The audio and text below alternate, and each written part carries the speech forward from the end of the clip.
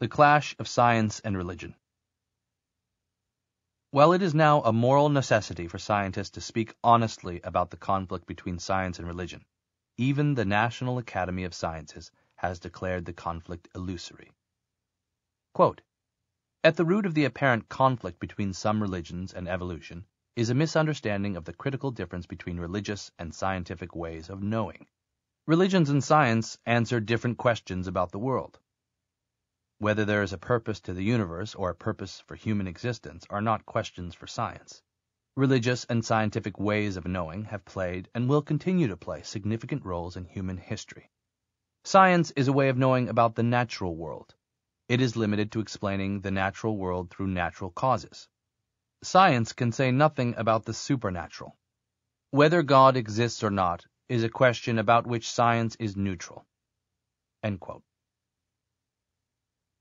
This statement is stunning for its lack of candor.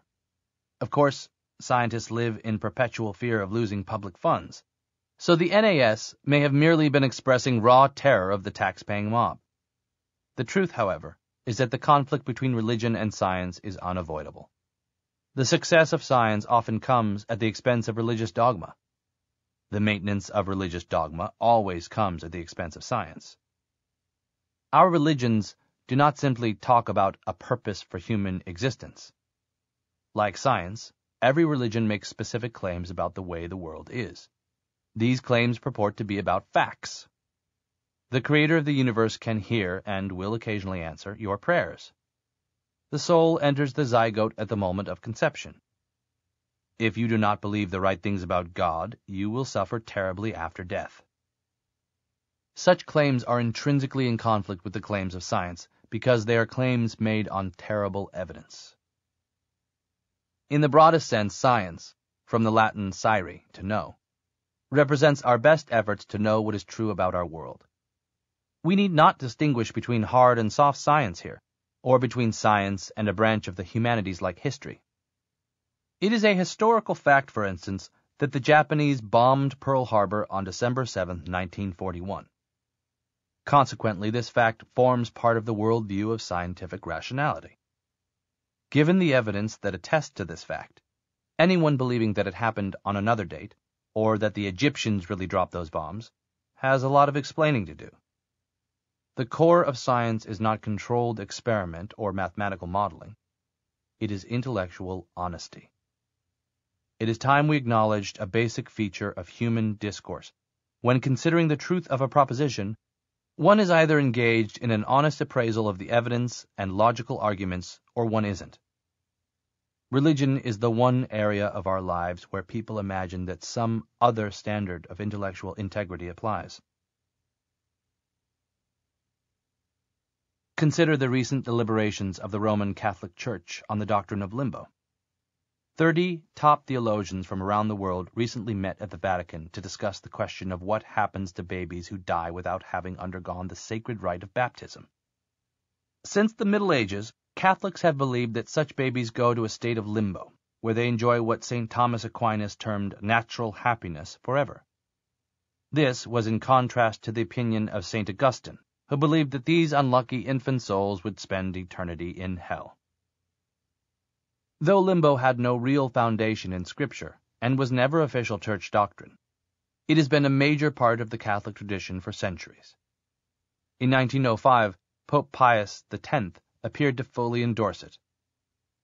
Children who die without baptism go into limbo, where they do not enjoy God, but they do not suffer either. Now the great minds of the Church have convened to reconsider the matter. Can we even conceive of a project more intellectually forlorn than this? Just imagine what these deliberations must be like. Is there the slightest possibility that someone will present evidence indicating the eternal fate of unbaptized children after death?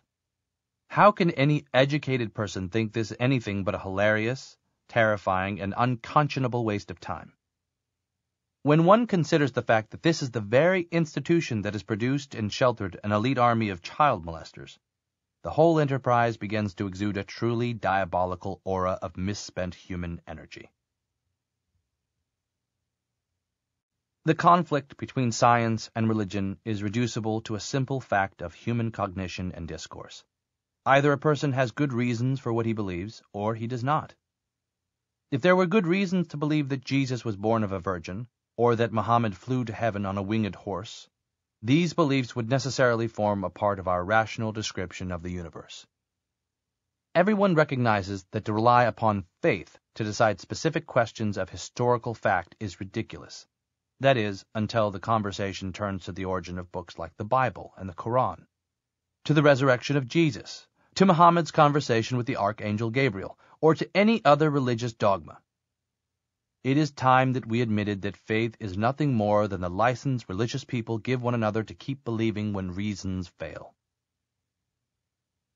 While believing strongly without evidence is considered a mark of madness or stupidity in any other area of our lives, faith in God still holds immense prestige in our society.